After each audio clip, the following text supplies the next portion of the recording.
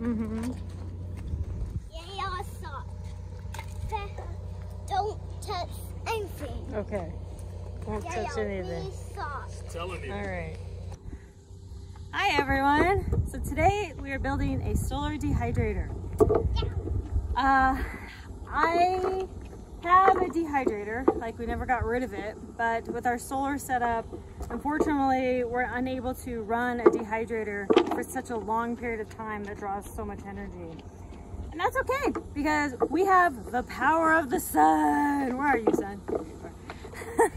So we're gonna do a solar dehydrator. Why not? The solar oven, so I have a solar oven, I've done videos on that, but our solar oven will technically dehydrate, and I've done a video dehydrating, but it doesn't have a lot of ventilation, and dehydrators need ventilation. And they need airflow rather, not ventilation, airflow. So even though the solar oven can do it, we're building an actual solar dehydrator that has good airflow, and it's a lot bigger, so I can do a lot more at a time, right? So I'm very excited to see how this is gonna work. Okay, so here's the box. It has some legs, and I don't think it's too heavy. I'm gonna have to move it. I should be able to just kind of get behind it and, like, you know, adjust when I need to adjust, but, you know, to face the sun. But right now I'm using spray paint. You want to use, really, any spray paint is fine.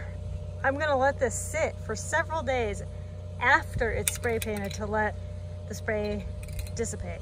But so here's the shelving for the trays that are gonna go across, and this should hold quite a bit of dehydrated food.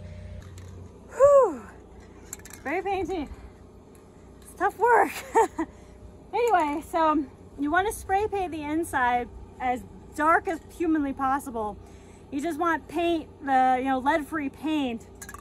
And you know, I mean, most paint these days, spray paint and stuff, that comes lead-free, but you just make sure, I think after several days of letting this dry and letting the trays and everything, you know, the fumes and everything dissipate, it should be all right. But the biggest point is you want to have, you know, the box as dark as possible, and then the vents down, up and below for that airflow. And then we're gonna paint the outside as well, just in case it ever does rain on it or anything. So the next processes and the steps are,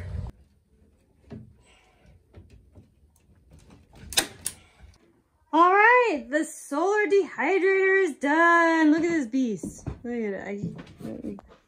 Here's a size reference. It's almost my height. I'm flat to the ground with it. It's pretty beastly. So this is not plexiglass. The actual instructions say plexiglass, but so husband did some research and said that the painter's plastic does just fine. So we just have to be aware of ripping and anything like that. You know, it's it's a little gentle. So what we're gonna do is actually take this off. And we're gonna let the paint like fume out for a few days. But the screens are on here. This is the screen. It's a lot of airflow. It's the airflow from here, from down there, and it comes up through the screens. So that's really nice. It is huge. I'm really excited to get out, but we're gonna let it sit like this for a few days and just let the paint fumes kind of just, you know, seep out. And we'll see about painting the outside as well. That definitely needs to be done to protect the wood. So yeah, it looks great. I don't know, like I saw this design online, I was like, this is what I want, and then you see it in person and it's a beast. I mean, it's definitely going to dehydrate all the things. So very excited. So I will make another video in a few days. I have some mesquite beans here that I need to dry, so I'm going to put them in the dehydrator. That'll be my first task. And yeah, so in a few days I'll come back and do another video and show you the success, because it will be a success. I don't see any reason why this wouldn't work. So yeah, Thank you all so much for watching. I'll put a link down below to where I originally found this and the plans and things that go along with this in case you want to make your own. Use the power of the sun.